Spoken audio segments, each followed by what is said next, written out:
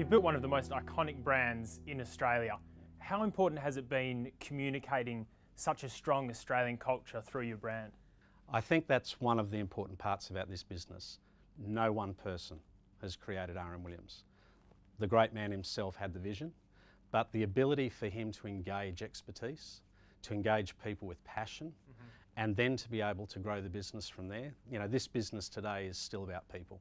Whether it's the people that are making the boots in our factory in South Australia, whether it's the people in the retail stores, or different members of management and staff.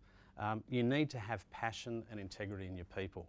And that, I think, shines through every business that has that as one of its core values.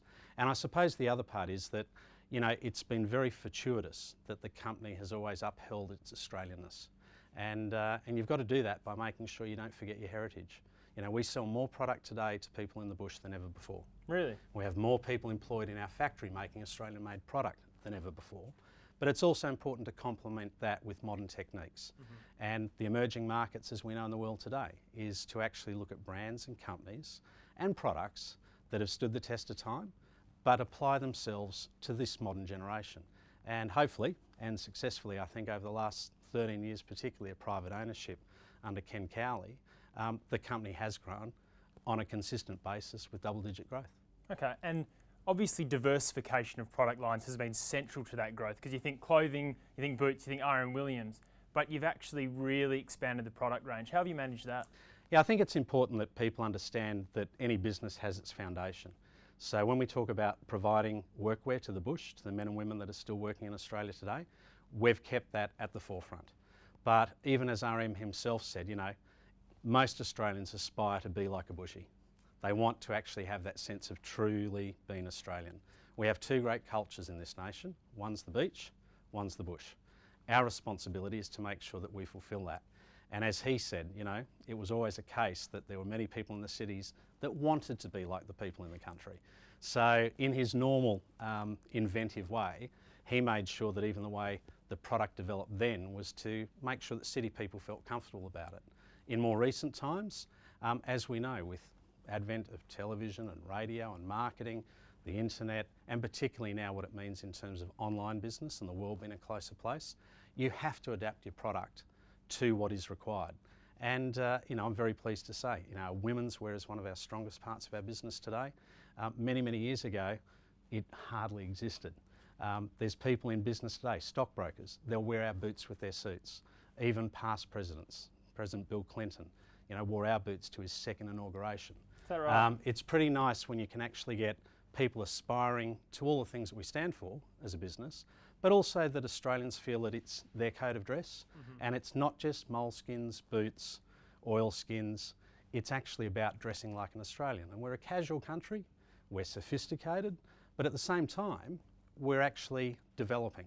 And I think that's where, particularly with some of our designs now and the product range, we've met that marketplace. And how do you balance that development, focusing on your core business, what you're good at and known for, and sort of diversifying at the same time? I think that's where you've got to listen to your customers. One of the great things that we've always done in R.M. Williams is we've welcomed the feedback. Being an iconic Australian company, you can be a dartboard. You know, it's very easy in this country, and we tend to have, unfortunately, a habit of seeing success and knocking it down or criticising it. We tend to take the approach that when people are making comments about R.M. Williams and our products, we listen. What are they actually trying to tell us? What development? How far do they think we can actually take the next product range? So listening to your customers, absolutely critical. You've also got to be honest enough in business to say, that was then. What's tomorrow? And again, with somebody like Ken Cowley, who's been owner and chairman of this great business, and also RM's best friend, mind you, he always challenged myself and the team to say, what's over the horizon? Look down the road, look to tomorrow. And I think that's where good companies evolve. They not only develop product, services in their business for the next 2, 3, 4, 5 years, listen to their customers, combine those two, and normally you'll actually find success if you do that. Now, with such a successful company, obviously there's some temptation to getting more investors on board and even going public. But you've gone down the private route. What was the thought process there? Well, if we turn back the clock, R.M. Williams was once a public company. It was under Ken's guidance and his vision to privatise the business. Now, for any one individual to look at taking on an iconic Australian company, all credit to he and his family, a great businessman in his own right. But at the same time, he knew that there was such an important part of this business that hadn't really seen the light of day. So in privatising it, that gave us the opportunity to develop the business, to actually put it on the right road to success. That was also about opening up more retail businesses. Now, as that developed over the period of time, and thankfully we were very successful at that, there also comes a point where a business should be able to flourish. And I'm often asked, you know, oh, well, what did you do to prepare the business for a sale? Well, it was never about a sale. It was approaches that were made to R.M. Williams that actually started to get people interested in saying, well, here's a business over the last 10 years, consistency, obviously it's got great ownership, who would be the right partner? And again, between Ken, the board, and the senior management, it was a case of saying who would be a good fit, who respects handcrafting, who actually can see the value in that, who actually understands the importance of brand and integrity. And I'm very pleased to say, you know, we found all those things with L Capital, who were funded by Louis Vuitton Moët Hennessy in setting up their fund. And that appreciation on a world scale is definitely going to give us the chance now to take an Australian brand to the world with the best expertise. Now you've got an amazing presence, 900 stockers, an export portfolio of 15 countries. What are the keys to your business success? That's an interesting question. I don't think there ever is a limit to the number of keys. Invariably good businesses do 100 things 1% better. That creates the improvement. It comes down, as I said before, to people. When people care at every step of the manufacturing process, the selling process, the marketing process, you've actually got the commitment to deliver excellence. That, I think, is the key to our success. I think the other part is that we've kept something unique, and that is to be a manufacturer in this country making a handcrafted product. And we know on a world scale that the way we make a boot now is the last type of structured boot of its type on the planet. The equipment has changed. We've made sure we actually are now even engineering our own equipment to make sure we keep the production in place. So all of those things, you know, it's never one thing that is the success. But I think if you're responsible to the history of a business, to its development and growth, and you employ the great people behind it, that's really the difference. In our factory, you know, it is simply amazing when you've got staff that have served over 40 years, multiple staff, over 25 years, 3 generations, husband and wives. You know, the kids are now in the factory. We've got Indigenous students that we've actually worked with to make sure we're getting a lot of those benefits to our business today, and over 9 different countries represented on your factory floor. It's probably reflective of Australia, and that is that we are welcoming to people. We do like to work with each other, and most importantly, you learn from each other. You know, everyone has 2 ears and 1 mouth. They probably should use them in that order. Okay, looking at your investment with L Capital, how did you go about preparing the business for the investment? Well, it's interesting. We actually have always had a philosophy, and driven by Ken, that the business always had to have value. It was always about creating greater value. And that's also about making sure owners reinvest. I've got to say we're very fortunate, and have always been fortunate with Ken's ownership, that the reinvestment, the big ideas that we'd come up with wanting to grow the business, I never got a no. Yes, I had to make sure that it was absolutely articulated correctly, but it was always a case of saying, let's put more value, grow more value into this business. And we structured and operated the business like it was public.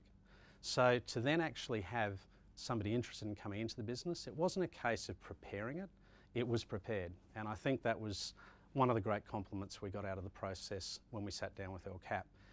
They looked at the business and said, you know, a lot of the work that we'd normally have to come into a business and do has been done. This is great to get this to this point in this nation and have the export that's happening.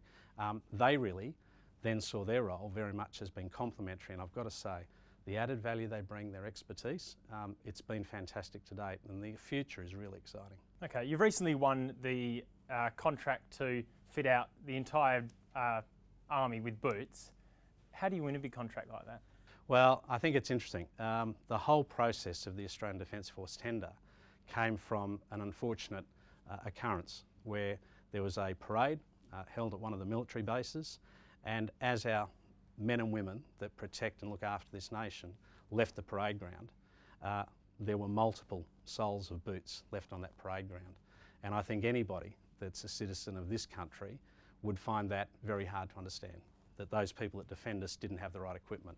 Thankfully, the then Minister and the Defence Force saw what occurred and they said, right, we need to rectify this. A tender was created. The tender had some very strong specifics what had to take place, and we were fortunate, based on making product here, making to the criteria that was required, that our elastic-sided boot actually now is the parade boot of the Australian Defence Force, and that's been great for business. All credit, I've got to say, to the government and to the ADF to say we need to look after these men and women. It was interesting during the process that we also found out how important it's become to make sure they have the right type of apparel for when they go into combat, and the sort of investment that's made there is something that we should all be very comfortable with. They really are making sure that those men and women are kitted out properly, and I can tell you the people in our factory, they're making those boots with an immense amount of pride. To actually be able to support them in some small way that we are is great for our business, and there's a huge amount of pride that comes with it. And how important is culture within the business to its success? Any business only ever survives and flourishes because of its people. People in this business are absolutely paramount. Everyone has the responsibility to uphold what R.M. Williams has become over 80 years, and that's everyone. There's not a dinner conversation, a casual event, going to fill up your car. If somebody knows you're at R.M. Williams, they share stories with you, and our staff really appreciate that. They respect it, but people are the critical issue. I think the second most important part is integrity. Businesses that have integrity, that are honest enough to say when they get it right and also admit when they get it wrong and learn from the mistakes. And to look to the future, look over the horizon. What is the business going to be in 2, 3, 4, 5 years' time? And be brave enough to take those steps, but make sure you do it in a measured way. Given the traditional production techniques are so important to your brand and products, how do you balance that with new technologies coming on board? So it is important. I think a lot of businesses tend to sort of say this is how we've always done it, and by doing that they become stagnant. We've been very conscious to make sure that even with our handcrafted techniques with our boots, we look to modern technology. We've put in lean manufacturing into our boot production system, something that was really engineered for the making of motor vehicles, making sure that product doesn't stop moving through the process. So when you start to apply modern techniques, modern deliveries, and then you use modern equipment, laser cutters to cut the leathers to make sure we get the greatest yield. You know, they're not in Australia, they're in Italy and Europe and other places that we have to get this equipment, train our staff, make sure our engineers know how to service it.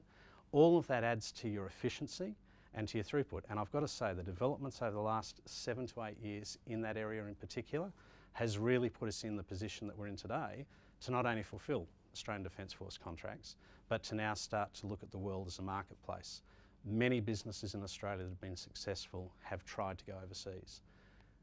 Normally their failure has been because they really haven't understood, if it works, the enormity of supply. We've been very measured about that. We understand what we have to do, and that's where you also complement your business with offshore manufacture. And that's something that we initiated some 8, 9 years ago. And Hamish, what's the future for R.M. Williams? Well, it's like any Australian business. I mean, we're a country of 20+ million people. When you look at us in terms of population, we're New York. But we have such quintessential elements that the world desire in this country, that to take those products into the new marketplaces, position them with our heritage and with the understanding they're Australian, but most importantly, let people share in Australia. I think that's the great opportunity we have. And this business today, if we keep growing the way we are, we will grow by over 100% in the next 3 to 4 years, which when you think about a journey of 80 years, to then in 4 to 5 years have that incremental increase. And as Ravi Thakran, who is the Managing Director of L Capital, said, you know, this business has the potential to be $1 billion business. I have no doubt that that's possible. I think the great part is to be rooted in Australia, to still be making product here, complementing it with offshore manufacture. It's a privilege to take Australia to the world. Well, it's a fantastic Australian success story and really look forward to the future. Great, thanks very much.